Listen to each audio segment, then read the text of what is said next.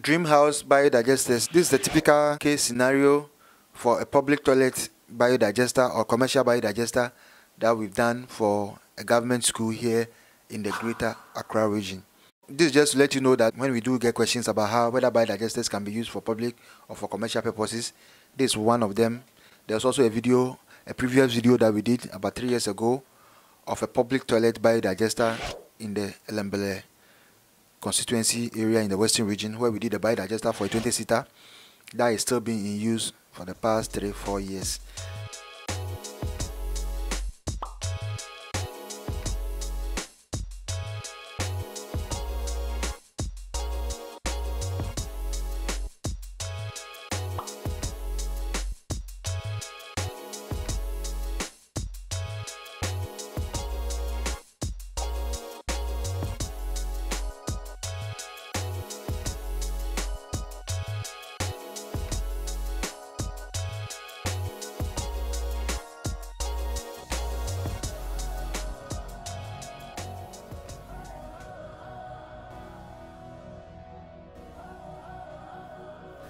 Now, these digesters were done for this 10-seater toilet to replace the traditional one that they were using in the school.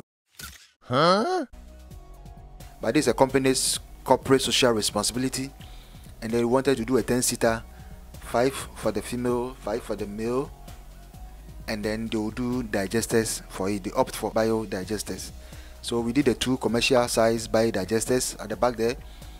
We did an outlet for it into the bigger drainage also at the back there, and then the digesters were done with enhanced filtration, and we know it's going to work well. I would like to know if you are getting any value so far from the video, and if you are getting this value, then please go ahead and give a thumbs up and like this video. And if you are also new to the channel, then you can subscribe and be part of this growing community of biodigester lovers.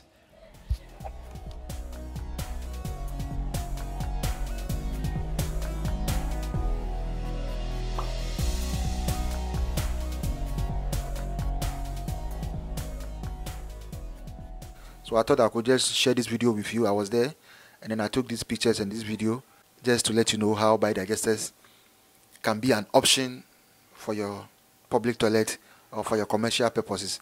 The key part, like I've always said about biodigesters, is to consider where the wastewater will be going.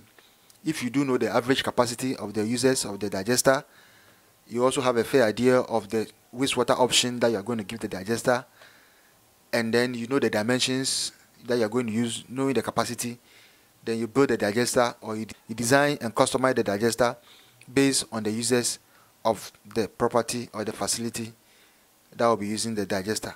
Then you know you are going to be in safe hands. The earlier public toilet here is more like a KVIP, where they were using the traditional option, which obviously is not hygienic, it's not environmentally friendly, it's not safe. But then now that they are choosing the biodigester, it has easily been sited at the back there. Let's imagine if they were going to use a septic tank, the amount of depth they were going to need and the amount of money was going to cost them, even if not in the construction, but in the future used by the school. How many times are they going to have it emptied? And all those things should be considered when you are considering a public toilet and then a biodigester, or what kind of system that you should use for a public or commercial toilet facility. So biodigesters are an obvious option, and then it can be considered favorably by anybody who intends to construct a public toilet. This is Dream House Biodigesters. Like this video, you can also share it, you can leave a comment below, and if you are new here, you can subscribe for more videos that explains how biodigesters are working and how they are helping homeowners have a new lease of life.